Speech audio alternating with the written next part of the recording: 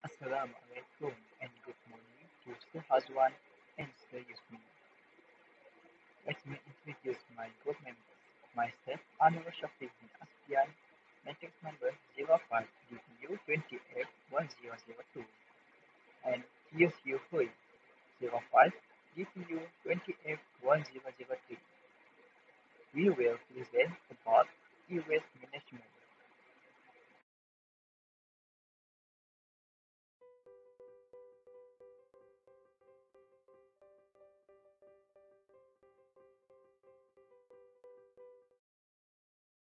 This is our group members. Myself, Anwar Shafiq, and my friend TSU Hui.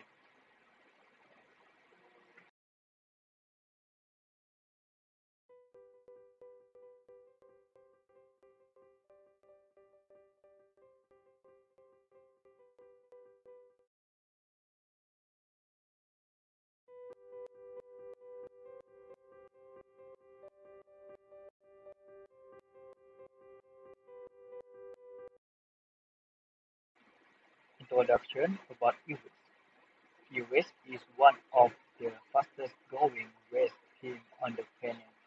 Already, we produce something like 15 million tons of it each year, and that number is only set to increase as electronics become more accessible worldwide. E-waste or electronic waste encompasses electrical and electronic equipment that that outdated, unwanted, or broken. This means everything from smartphone to end-of-life refrigerator. Basically, anything that runs on electricity that you have decided to get rid of. Globally, we only recycle of our e-waste a number that is shocking as it is depressing. As for the 90% we don't recycle, it ends up getting landfill, incinerated, or illegally traded. U.S. recyclers use processes such as and open incineration and acid etching. This situation could be improved by creating awareness and improving the infrastructure of recycling units along with the prevalent policy.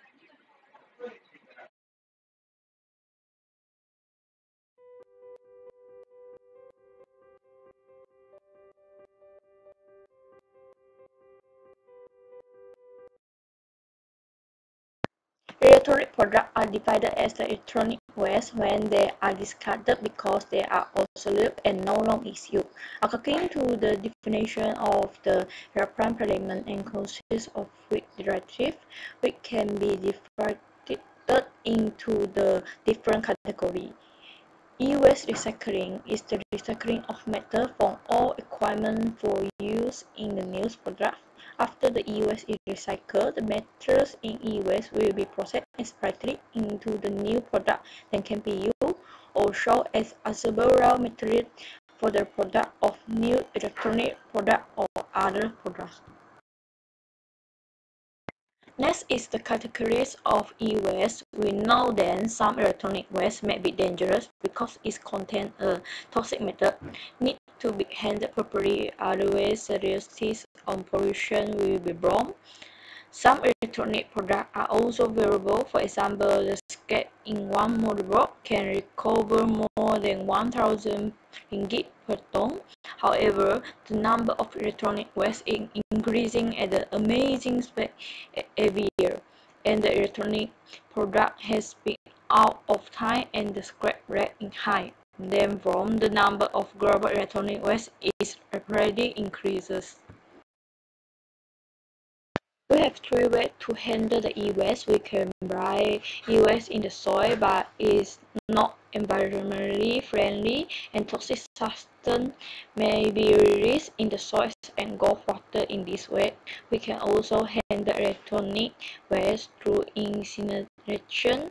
We can effectively reduce the e-waste. However, it has the disadvantage to harmful the gas into the environment. We can also recycle electronic equipment such as mobile phone, laptop, keyboard, and data line. The system can be recycled.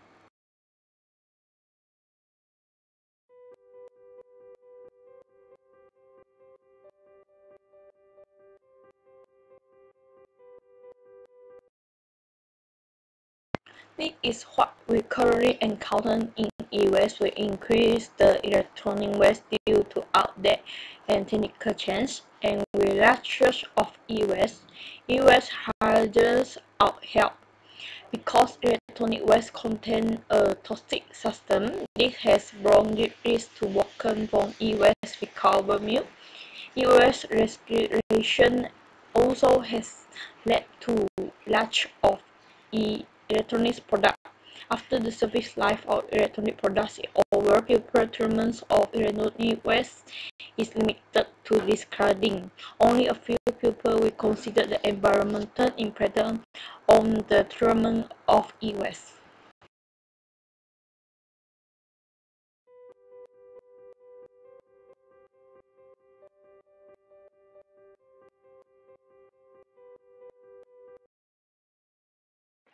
Problem solving related to sustainability and green engineering. What can we do? We can practice 3R: recycle, reduce, and reuse. Recycling, reduce, reuse, and reproducing electronic goods such as telephone, laptop, monitor, motherboard, television, and more as a new product. For example, the Tokyo 2020 Olympics produced medal from donation of unused electronic goods from the public. Besides, we should run awareness campaign. All parties, namely the government, NGO, and the public, must work together in solving the problem of fire of used ethical goods by holding regular awareness programs, such as the e-waste campaign. This is very much in line with making the earth free from pollution due to electronic waste. Then, awareness among consumers and manufacturers.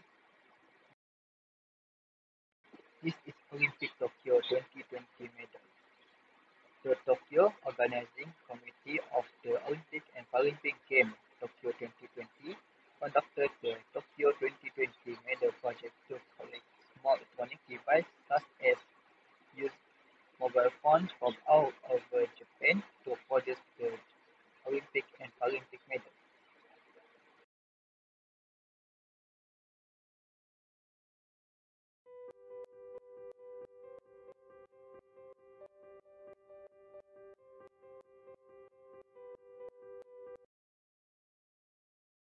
Conclusion is that we really need to evaluate the current and future scenarios.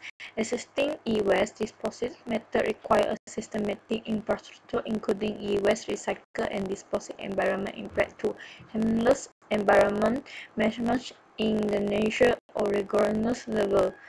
This will effectively implement the recycling plan and is also hope the customer can be recycle the use of scrap or updated electronic products to help reduce the increase in e-waste.